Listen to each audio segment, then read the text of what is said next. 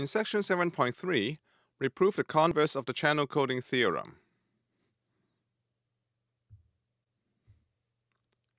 In the communication system that we are studying, the random variables w, x1, y1, x2, y2, all the way to xn, yn, and w hat are generated in this order. The memorylessness of the DMC imposes the following Markov constraint for each I. Namely, given xi, yi is independent of all the random variables generated before xi, that is w, x1, y1, all the way to xi minus 1, yi minus 1. The dependency graph, which illustrates the Markov constraints of the random variables, can be composed accordingly. We now see how the dependency graph can be constructed. First, as we have mentioned, the random variables involved in this problem are generated according to the following order: w, x1, y1, x2, y2, x3, y3, all the way to xn, yn, and w hat. Let's Q denotes the joint distribution for all the random variables.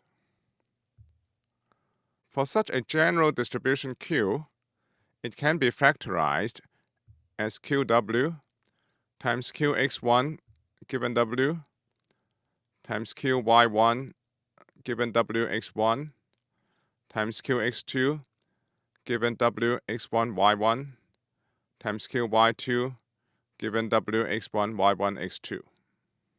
So on and so forth. Such a factorization is valid as long as the conditional events all have non-zero probabilities.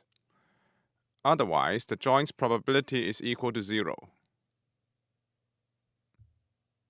Now, for the conditional distribution qy1 given wx1, by the definition of the DMC, when x1 is given, y1 is independent of w. For the conditional distribution qx2 given wx1 y1, because x2 is a function of w, once w is given, x2 is independent of x1 and y1.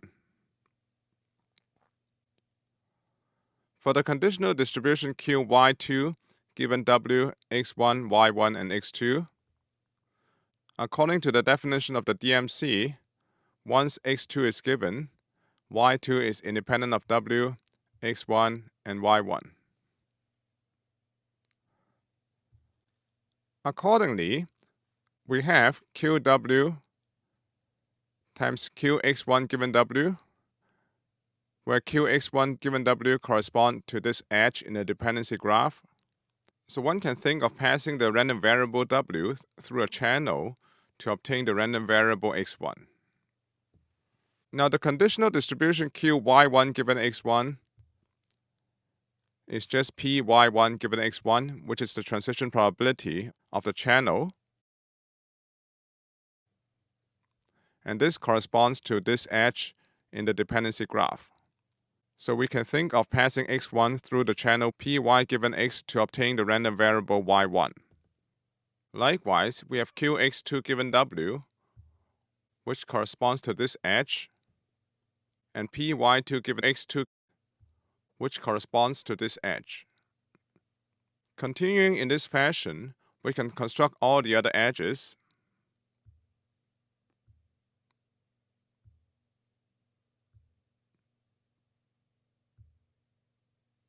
And this completes the construction of the dependency graph. Thus, there is a one-to-one correspondence between the dependency graph and the Markov structure of the random variables in the problem.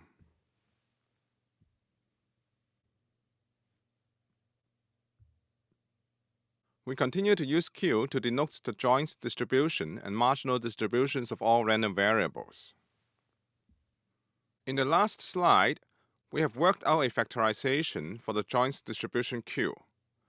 More precisely, for all quadruples w, x, y, w hat such that qx is greater than 0 and qy is greater than 0, we have the factorization q w x y w hat equals qw times the product I from 1 up to n q xi given w times the product from I equals 1 up to n p yi given xi times q w hat given y.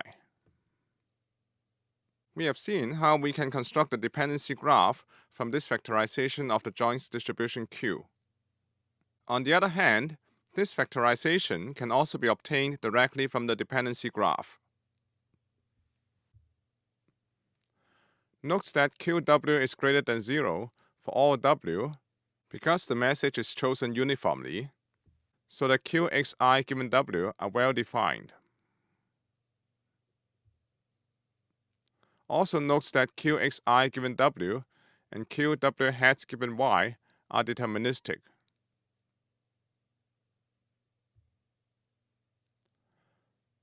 The dependency graph suggests the Markov chain W, X, Y, and W hat, and this can be formally justified by invoking proposition 2.9. All we need to note is that the first term QW depends only on W, the second term depends only on W and X, the third term depends only on X and Y, and the last term depends only on Y and W.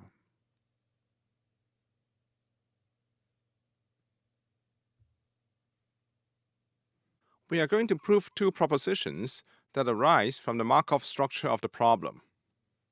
The first proposition says that for a sequence x such that qx is greater than 0, qy given x is equal to the product of I from 1 up to n, pyi given xi. This means that the probability of receiving a particular sequence y, given that a particular sequence x is transmitted, is equal to the product of the conditional probabilities for the individual transmissions. The proof goes as follows. First, for all x sequence and y sequence such that qx is greater than 0 and qy greater than 0, we have qxy equals summation w hat qw xy w hat. Applying our factorization for q, w, x, y, and w hat, we obtain this expression. Here, note that in the summation, the first three terms does not depend on w hat. So we can move it outside the summation w hat. Now, summation w hat q w hat given y is equal to 1 because qw hat given y is a conditional distribution. Furthermore, the product of all I, pyi given xi, does not depend on w, and so we can move it outside the summation w.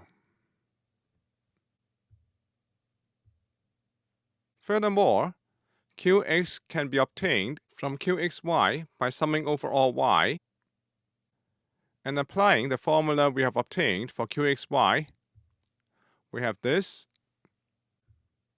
Now the expression in the first square bracket does not depend on y, so we can move it outside the summation y.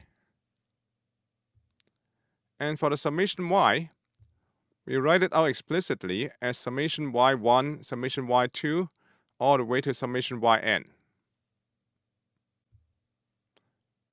Now we claim that summation y1, summation y2, all the way to summation yn, the product of all I, pyi given xi, is equal to the product of all I, summation yi, pyi given xi. We now illustrate this for the case when n is equal to 2. For this case, we have summation y1, summation y2 the product of I from 1 up to 2 pyi given xi. Writing out the product, we have summation y1, summation y2, py1 given x1, py2 given x2. And then this can be factorized as the product of two summation, because py1 given x1 does not depend on y2, and py2 given x2 does not depend on y1. And so we can write this as the product of I from 1 up to 2, summation yi, pyi given xi.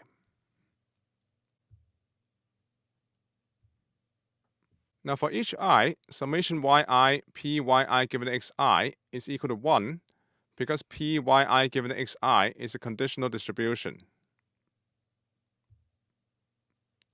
And therefore, we have summation w, qw, the product of I, qxi given w.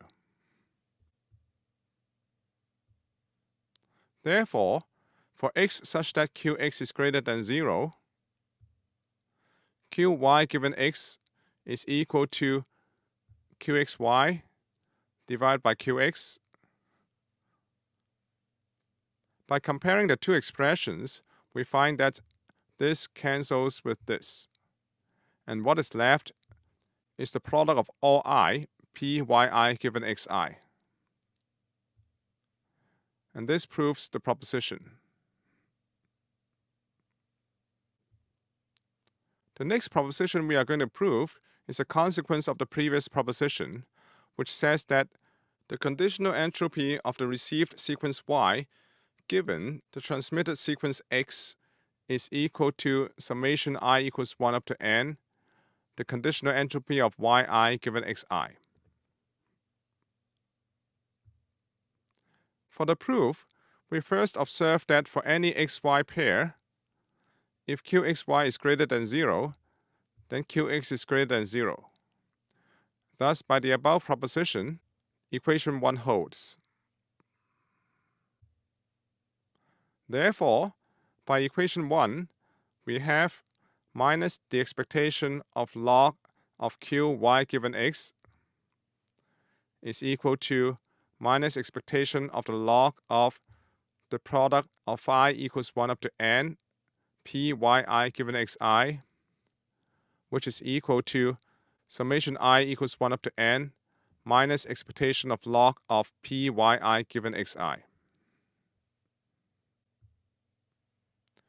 Now, minus expectation of log qy given x is simply entropy of y given x,